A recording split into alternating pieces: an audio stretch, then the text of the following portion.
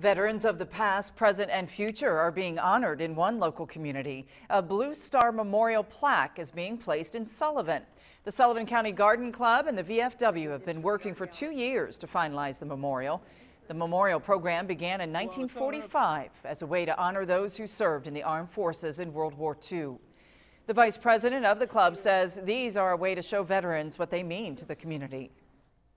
And they are very well appreciated for all they do in the community, but hopefully this will be here, and with them knowing that it is something that's over all of the United States, it would be meaningful to them too.